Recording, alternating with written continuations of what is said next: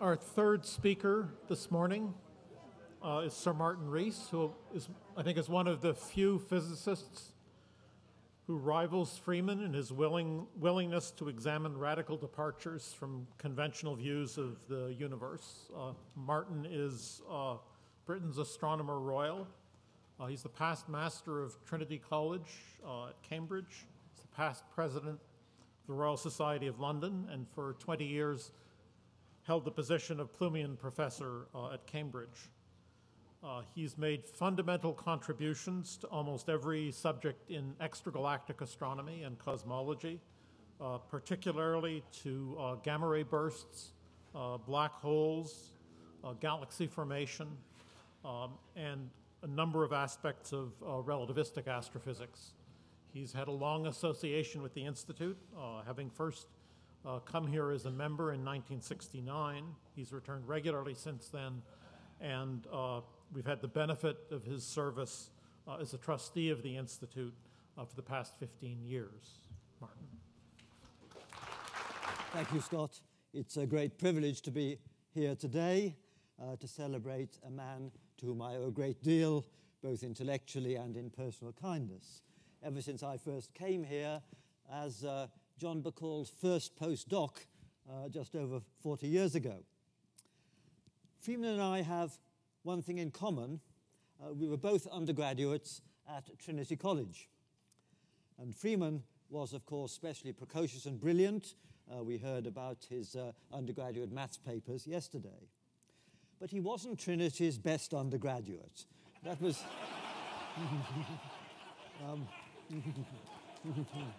yes.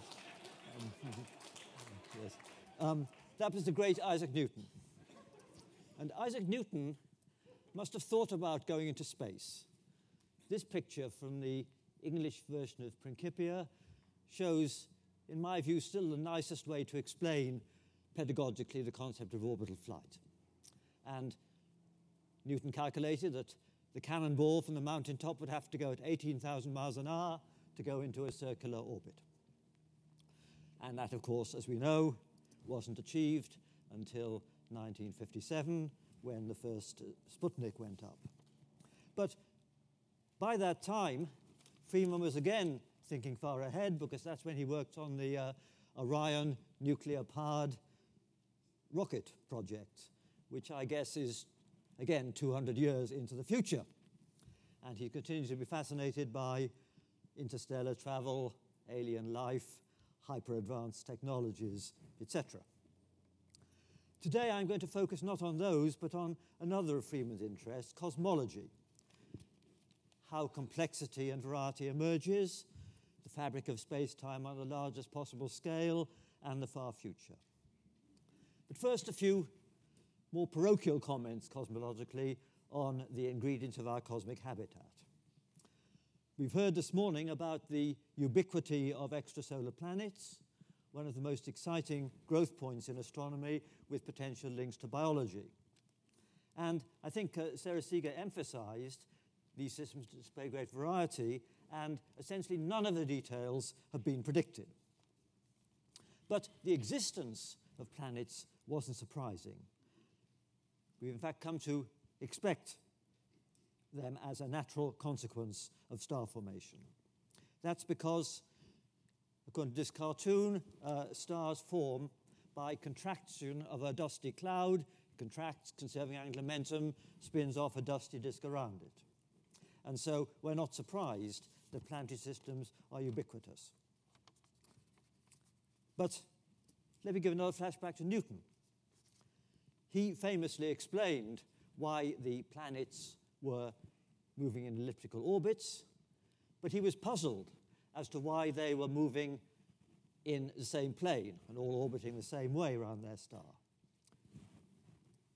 Yeah.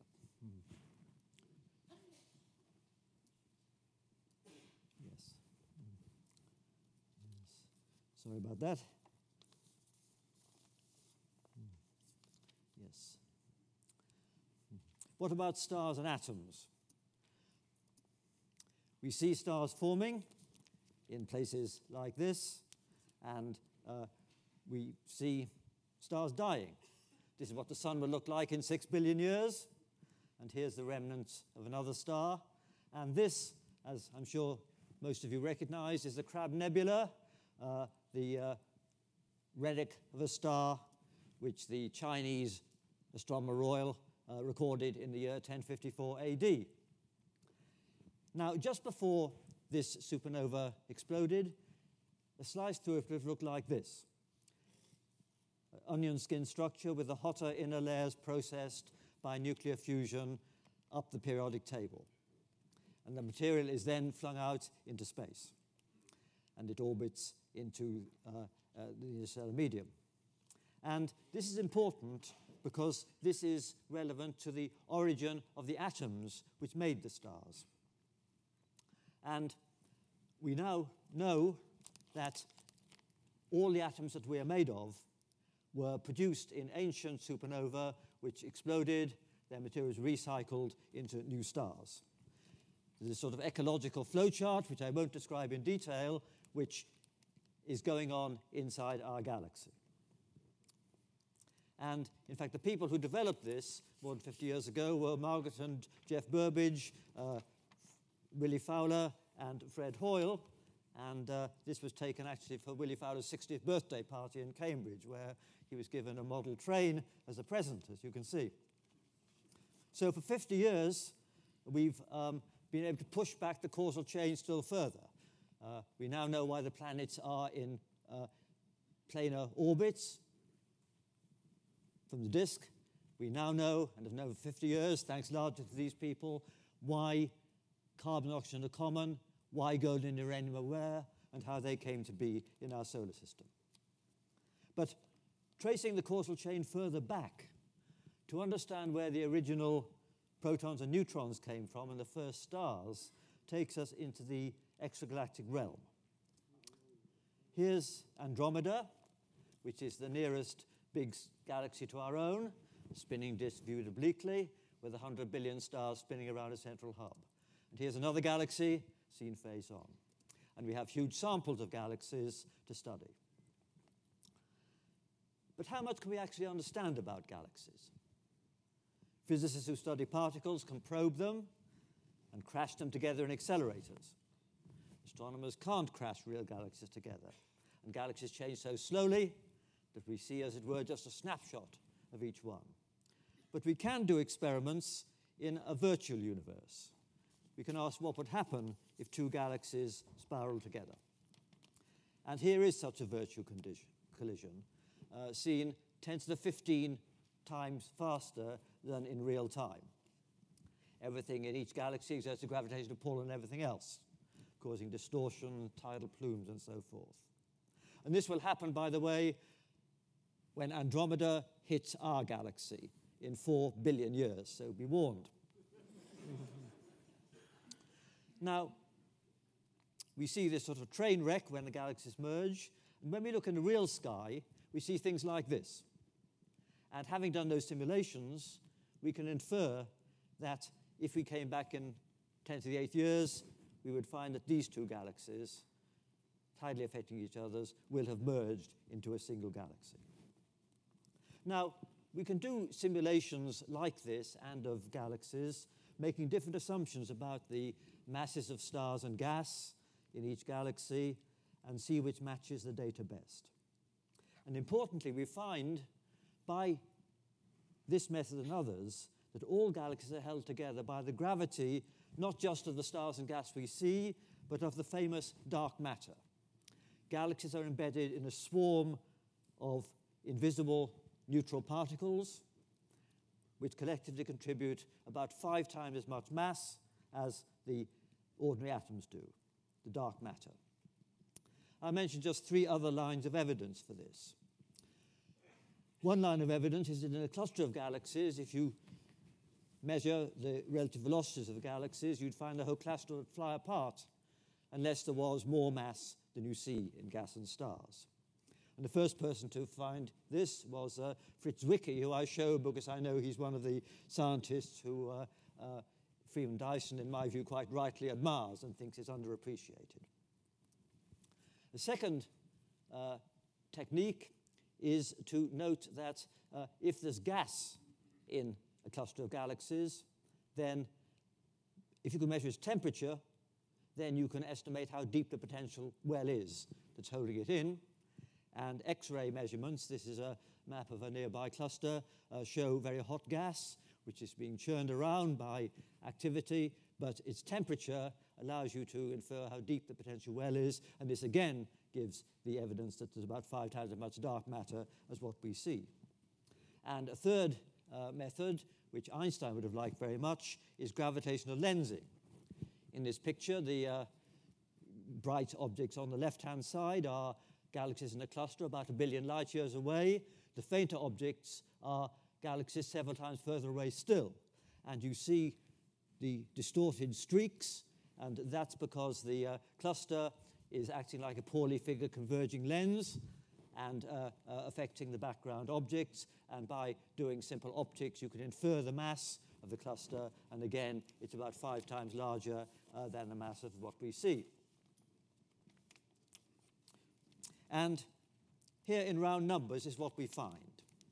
We find that if we take a fair sample of the universe, ordinary atoms, baryons, contribute about 4% of the so-called critical density. This is a density a universe would have to have if gravity and kinetic energy were in complete balance, as it were. But the dark matter is about 6 times more than that. We can test our ideas on how galaxies form by observing eras when they were younger. We can look back 1 billion, 2 billion, 3 billion, 4 billion light years and see what the universe looked like then. And this picture, this is the extreme Hubble Deep Field, which shows a tiny patch of sky, just a few 2 arc minutes across.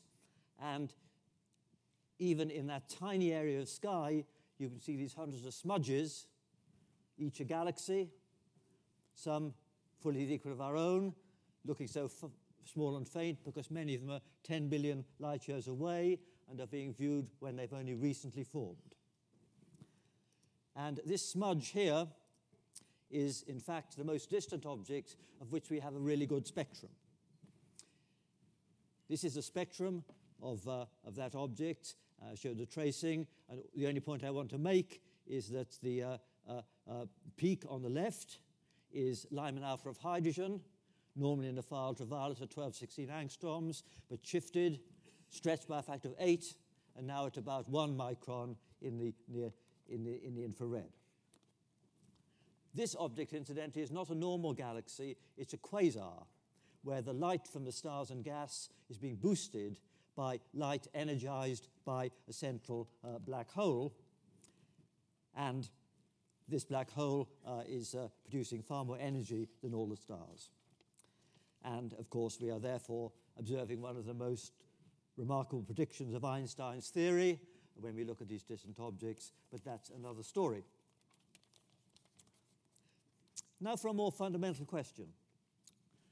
Our present complex cosmos manifests a huge range of temperatures and density, from the blazingly hot stars to the cold night sky. But the microwave background, the 3-degree Kelvin pervading all space, is an afterglow of a phase when the entire universe was amorphous, uniform, and hot. And people sometimes wonder how the intricate complexity of the present universe emerged from this amorphous fireball. It might seem to violate the second law of thermodynamics, where normally patterns decay or disperse. But the answer to this seeming paradox lies in gravity, which has odd thermodynamic properties. Gravity enhances density contrasts. Any patch of the early universe which started off slightly denser than average would lag behind more and more as the universe expanded. And it would eventually stop expanding and separate out.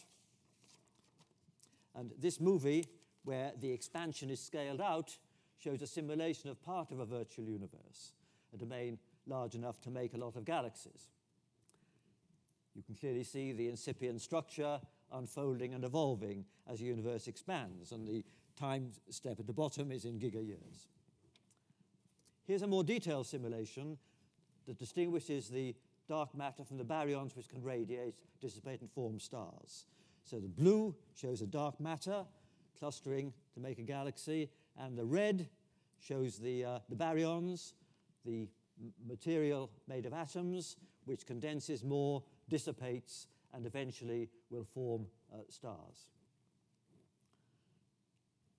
And then the convening power of gravity, as it were, continues. And in fact, Freeman Dyson wrote a famous Scientific American article many years ago where he clearly explained how gravity always wins in the end, but there are various sort of hang-ups, nuclear energy, angular momentum, etc., which keep the universe going for a long time before gravity's final victory. Now, there's one important point about these simulations.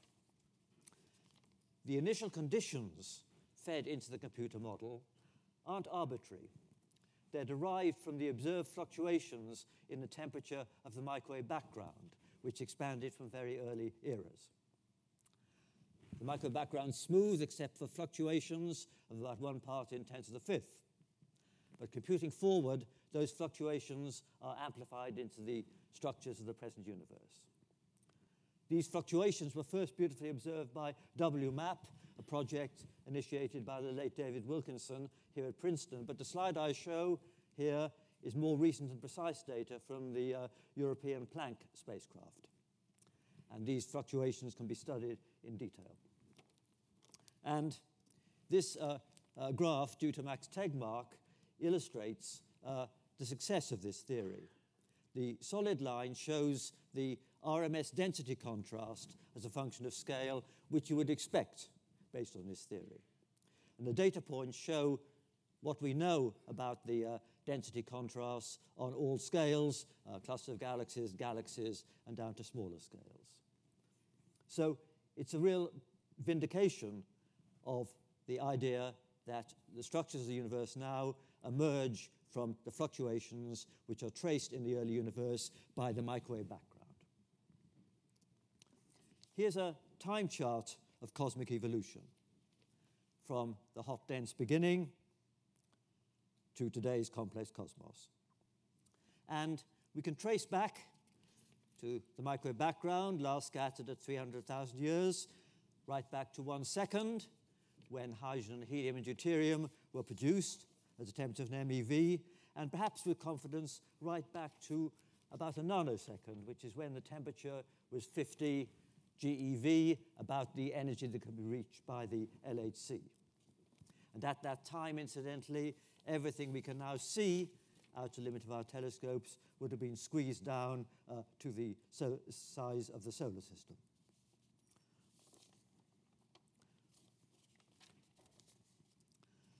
But if we want to ask more basic questions, where did the fluctuations come from? Why is the universe the observed mix of matter, radiation, and dark matter? Then we have to go back still further.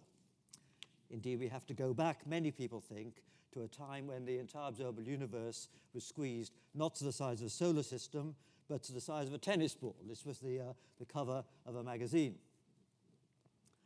According to a popular theory, the entire universe inflated from a region no bigger than that. I'll come back to this early universe in a minute, but now let me digress to talk about the future of the universe. A few years ago, cosmologists had a big surprise. It doesn't change anything I've said about the past of the universe, but alters our perspective on the far future. There are 3 textbook scenarios for the future of the universe, the way the scale factor changes. On the left, we have the recollapsing universe. And 40 years ago, when I first came here, John Wheeler was advocating this. The idea the universe had to be a finite, closed system. That was the most popular idea. 20 years ago, most people would have bet on the middle version. The idea the universe went on expanding forever, but decelerating. But it turns out that it's the right-hand picture. The universe is now speeding up. On the cosmic scale, gravitational attraction is overwhelmed by some mysterious new force latent in empty space, which pushes clusters of galaxies away from each other. And there are two interlinked arguments that have led to this picture. The first, shown bottom right, and probably best known, is that if you do the Hubble diagram for supernovae, you find that the universe was expanding slower 5 billion years ago than it is now. It's accelerating. But there's another argument which comes from looking in detail at the microwave background fluctuations. The microwave background fluctuations have properties that can be predicted. There's a particular length scale, which is essentially the horizon scale at the last scattering surface, which is like a sort of rigid rod whose size you can predict. Now, if you know that you've got a certain size, then if you measure the angular size, then you know the geometry. You know whether it's flat, so that a triangle has 180 degrees angles, or not. And the observations show that the geometry of the universe is flat in that sense. And that therefore means that since we know that the dark matter and baryons only contribute 30% of the critical density, something else must make up the other 70%. And that something else must be uniformly spread, and moreover, it must have a negative pressure, because it wasn't important in the past. So in fact, even without the supernovae, the microwave background would have allowed us to predict the acceleration, because we'd have predicted the universe was dominated by stuff with negative pressure, and in Einstein's equations, negative pressure perversely gives you an acceleration. But this network of arguments is why we are confident that the universe is now accelerating. The nature of the dark matter may well be pinned down quite soon. We don't know what it is. We may learn from the LHC or from direct observations. But this mysterious repulsive force, the vacuum energy, I think won't be understood until the string theorists have given us some picture of the graininess of matter, the graininess of space. And the graininess of space is expected to be on a scale a trillion times smaller than an atomic nucleus, where gravity and quantum theory meet. So, although the world experts are based here, I'm not holding my breath for a theory that will do that. Now, another basic question. How much space is there altogether? How large is physical reality? Well, we can see a finite but very large volume out to the limits of our telescopes. But that's essentially because there's a horizon, a shell around us, delineating the distance light can have traveled since the Big Bang. But that shell has no more physical reality than the horizon around you if you're on a boat in the middle of the ocean. You don't think the ocean stops just beyond. There's no perceptible gradient across the part of the universe we can see. If you look as far as you can that way and that way, things don't differ by more than 1 part in 100,000. So most people would suspect that the universe goes on for probably thousands of times further than we can see. And it may go on far further, so far that all combinatorial possibilities are repeated. Far beyond the horizon, we could all have avatars. But be that as it may, even conservative astronomers are confident that the volume of space-time within range of our telescopes, what astronomers have traditionally called the observable universe, is only a tiny fraction of the aftermath of our Big Bang. We'd expect far more galaxies beyond that. Moreover, if the acceleration persists, those galaxies beyond the horizon now, rather than coming into view, will get further and further out of view. But that's not all. Plausible models for the 10 to 16 GeV physics lead some of them to so-called eternal inflation, shown in this cartoon. This is just one of many models for the ultra-early universe. They suggest that our Big Bang, shown with its horizon bottom right, could be just one island of space-time in a vast cosmic archipelago. Now, when the multiverse is mentioned, people say these domains aren't observable, so they aren't part of science. But I want to contest this by sort of aversion therapy. You know, that's when you start off with a little spider a long way away and end up with tarantulas crawling all over you. I mentioned that there were galaxies beyond our horizon. We're relaxed about that. But we realized that because they're accelerating away, they'll never, even in principle, be observable. So they're the aftermath of our Big Bang. But why is their reality status necessarily higher than that of the aftermath of other Big Bangs? But of course, we don't know yet if there are other Big Bangs. It depends on the uncertain physics. We'll only take their existence seriously if they're the predictions of a unified theory that applies to the ultra-early universe at 10 to 16 GeV and gains credibility by being battle-tested by experiments and observations in other way. We need to have many tests of a theory, but if we've had many tests, then we believe even in unobservable consequences. So a challenge for 21st century physics is to decide which branch of this decision tree is correct. First, on the left, are there many Big Bangs or just one? Second, if there are many, are they all governed by the same physics or not? Do they all cool down the same way or differently?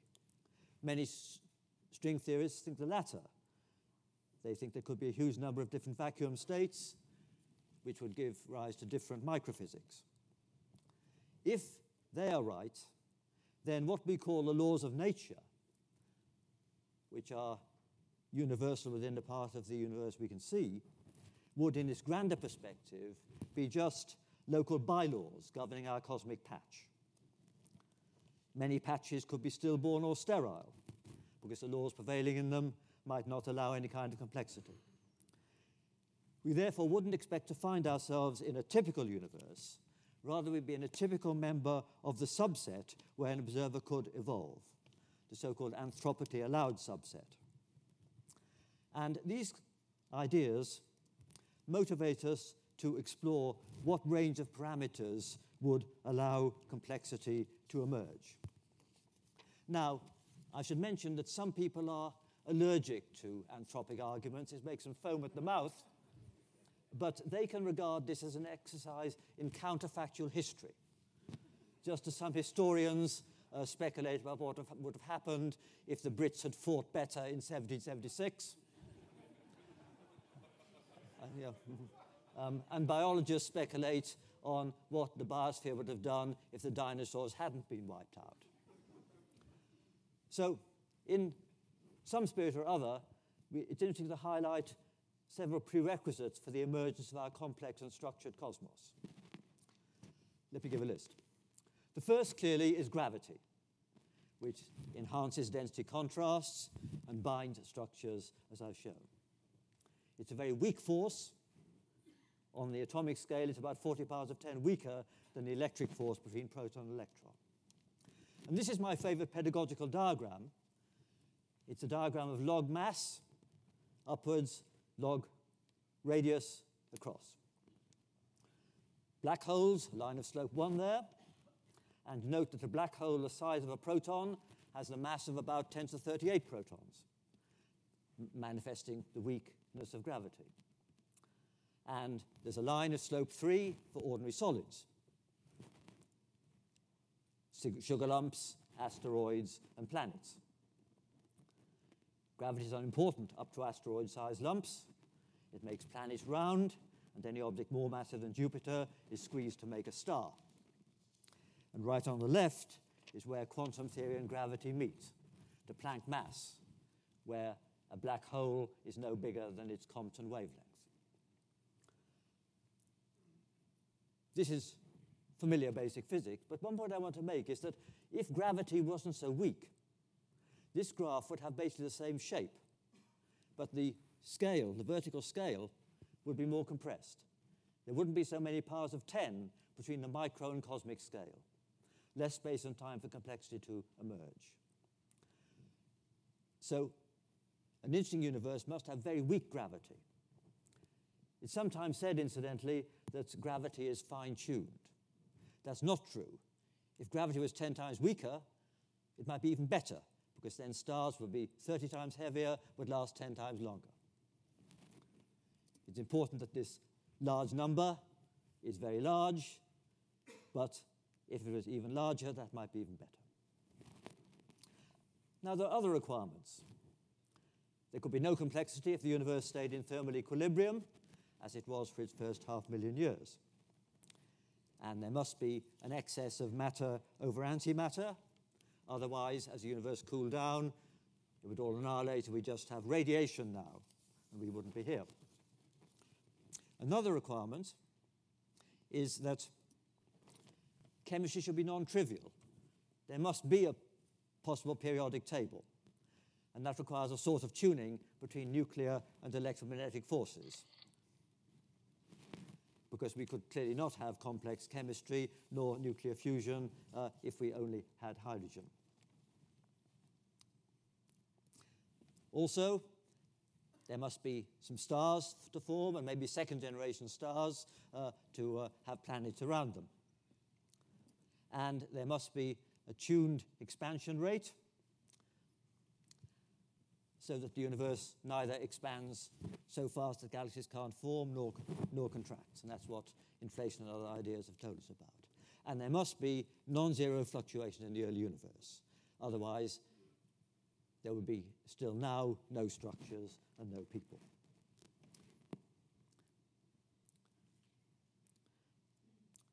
So the aftermath of the Big Bang is determined by some basic numbers. And if we plot these in a multidimensional graph, there'll be one or more anthropically allowed areas within which complexity could emerge. I'd like to illustrate this by focusing on two parameters which I've already mentioned. The first is lambda, the vacuum energy. And as is well known to physicists, we know if it was bigger, if the corpuscle was stronger, then it would take over and overwhelm gravity before galaxies are formed. Also, it can't be too negative, otherwise it would make the universe collapse too soon. I want to mention another number, which is perhaps not so well studied, which is the fluctuation amplitude, how rough the early universe is. It's measured by a number I call Q, which is the curvature fluctuations generated in the early universe. This number Q measures the fluctuations in the microwave background. In our universe, it's about 10 to the minus 5. It also determines the binding energy of bound systems, and it determines the scale over which the universe now is lumpy by very simple factors. And our universe has Q of 10 to the minus 5. And bound systems like clusters have a binding energy 10 to the minus 5 mc squared, velocities of 1,000 kilometers per second. Now, what would the universe be like if Q was different? If the universe was very rough, more than 10 to the minus 3, then structures would start forming early on, and you get huge black holes collapsing, and you get no stars and no galaxies. So Q greater than 10 to the minus 3 isn't very good. But Q could be larger than our actual value. It could be 10 to the minus 4. This might be a rather interesting universe, because what would happen then is that structures would condense out 10 times earlier than in the movie I showed and get much bigger. So you'd have huge galaxies, huge disk galaxies, the mass of a cluster of galaxies, forming at a redshift of 10, huge disk galaxies. And this might be a good universe to live in. The only downside is that the stars will be packed closer together, so it might be hard for a solar system to remain undisturbed by a passing star for long enough. On the other hand, if Q is much lower than in our universe, then we have a sort of anemic universe where the gravitational potential wells that condense out late, and have shallow potential wells. You might get a few stars, but the gas will be blown out, and if Q was too small, then we wouldn't have any structures. So Q is not fine-tuned, but must be in a range 10 to the minus 4 to 10 to the minus 6. Now, what we would like to do, perhaps, is to understand enough about these parameters to be able to plot out the area where life could exist. And Marie-Olivia and I did this just for two numbers, Q and lambda. And we have the upper limit on lambda, which depends on Q. Now, what we don't know at all, apart from whether there are these multiverses, is what are the relative probability of different points in this shaded area. We know where we lie in this universe, but the question is, should we be surprised that we are not in a universe with a lambda 1,000 times higher, which would be allowed if Q was 10 times higher? So we don't know how typical our location is. And this would require not merely understanding these numbers, but having a measure on the relative probability of different parts of this parameter space. Well, these explorations are interesting for delineating the anthropically allowed range. But remember that these arguments are irrelevant if the constants are unique. But otherwise, they're the best explanations we'll ever have for the actual values of these constants. It's reminiscent, actually, of planetary science 400 years ago, even before Newton. At that time, Kepler thought that the Earth was unique and its orbit was related to other planets by beautiful mathematical ratios, the Platonic solids. We now realize, of course, that there are zillions of stars, most were planetary systems, and Earth's orbit is special, only insofar as it's in the range of radii and eccentricities compatible with life. So maybe we're due now for an analogous conceptual shift on a far grander scale. Our Big Bang may not be unique any more than planetary systems are. Its parameters may be untidy environmental accidents, just as the details of the Earth's orbit are. The hope for neat explanations in cosmology may be as vain as Kepler's numerological quest. Well, it may disappoint some physicists if one can't determine these fundamental numbers from simple equations. But in compensation, we'd realize that space and time were richly textured, but on a scale so vast that astronomers aren't directly aware of it. Any more than a frog, whose universe was one pond, would be aware of the world's topography and biosphere. So this concept should appeal to Freeman. At a conference in Stanford a few years ago, there was a panel discussion where the panelists were asked how strongly they'd bet on the multiverse concept, which is still speculative. I said that on a scale, would you bet your goldfish, your dog, or your life, I was nearly at the dog level. Andre Linde said he was far more confident. He'd spent 25 years of his life on this inflationary universe story, so he'd bet his life on it. And then Steven Weinberg later said he'd happily bet Martin Rees' dog and Andre Linde's life.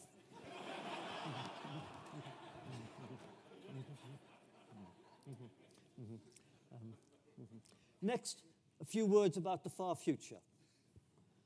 Long-range forecasts are never reliable, and the biggest uncertainty about the far future is about the behavior of this energy in empty space.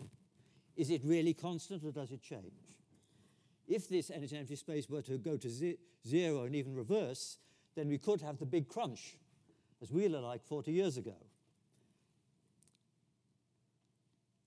On the other hand, there's another even more speculative scenario called the big rip, which is that if the force in empty space gets stronger, it would start tearing apart galaxies and then stars and then us. This is another rather speculative scenario.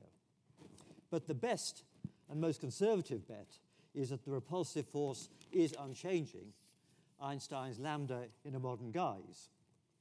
And then what will happen is that the galaxies accelerate away and disappear over an event horizon, rather like an inside-out black hole. And all that's left will be the remnants of our galaxy, Andromeda, and smaller neighbors. Protons may decay, dark matter particles annihilate, occasional flashes when black holes evaporate, and then silence. Well, that's the case if we assume that nature takes its course, as it were. But that wasn't enough for Freeman. He asked the question, what would happen if there were no technological limitations and advanced life could engineer on a cosmic scale? Indeed, he had his classic article in Reviews of Modern Physics around 1980. His aim was, I quote, to establish numerical bounds within which the universe's destiny must lie. The question was, could an unbounded amount of information be processed? Could an unbounded number of thoughts be thought if all material was optimally converted into some computer or superintelligence? Well, in fact, I'd, more than 10 years earlier, written a juvenile paper discussing a recollapsing universe. This sort of eschatology, which I envisage, is a depressing one. which our remote descendants will eventually fry as the temperature rises during the cosmic recollapse. In his paper, Freeman referred to my work, saying that this miserable end in a closed universe gave him claustrophobia. That's why he focused on the ever-expanding case. And as he said in his article, the best prospect for infinite subjective time will be an Einstein de Sitter universe which decelerated so that arbitrarily large amount of material eventually come within the horizon. But as I've said, the cosmos we seem to be in, the aftermath of our Big Bang, is one where the amount of matter within the horizon is going down, not up. So unless our descendants engage in cosmic scale engineering to, as it were, lasso distant galaxies and bring them back before they disappear, then eventually only the remnants of our local group of galaxies will remain within the horizon. And then there's a definite upper bound to complexity and information processing. So maybe this is relevant to Freeman. Freeman doesn't really feel happy and at home in our cosmos, but perhaps it's some consolation to him that if indeed there's a multiverse, he will have avatars in cosmoses with far greater potential than our own. Well, fortunately, perhaps time won't allow me to develop these speculations further. But as this is the last talk of the morning, I'd like to end with a cosmic vignette that segues into the afternoon session and focuses back a bit more towards the here and now. We're all familiar with this iconic picture. But suppose that there were some aliens out there who'd been watching our planet for its entire history. What would they have seen? Over nearly all its life of 45 million centuries, Earth's appearance would have changed very gradually. But then changes accelerated as the Anthropocene began. And within just 1 century, they'd have seen the carbon dioxide in the atmosphere begin to rise enormously fast, the Earth becoming a radio transmitter, the integrated effect of radios and radars, and something else unprecedented happened. Objects launched from the planet's surface were projected into orbit, journeying to the moon and the planets. If they continue to keep watch, what might these aliens witness in the next century? Will this spasm of activity be followed by silence? Will the planet's ecology stabilize? And will rockets launched from the Earth spawn new oases of life elsewhere? And, of course, there is plenty of time ahead. Post-human evolution, here on Earth and far beyond, could be far more prolonged than the Darwinian evolution has led to us. Goes on almost forever, and I like Woody Allen's quote, "Eternity is very long, especially towards the end." Moreover, future evolution not only has plenty of time, but it won't happen by Darwinian selection, as Darwin himself thought. It'll happen far faster, on a technological timescale. Human pioneers living on planets, or maybe on comets, they would surely use genetic knowledge to modify their progeny to adapt to an alien environment.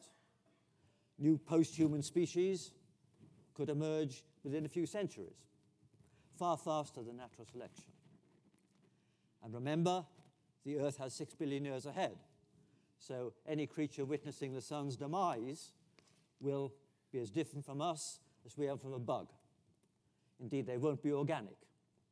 And as Freeman has shown, robots may be pursuing by then cosmic engineering projects with stupendous, albeit not quite unlimited, prospects. But my final thought is this. Even in this concertinaed timeline, extending millions of centuries into the future as well as into the past, this century is special. It's the first in our planet's history where one species, namely ours, has Earth's future in its hands and could jeopardize this immense potential. So this pale blue dot in the cosmos is a special place. It may be a unique place, and we're its stewards at a especially crucial era. And that's a message for us all, whether we're astronomers or not, and we should all thank Freeman for conveying it so eloquently and inspirationally. Thank you very much.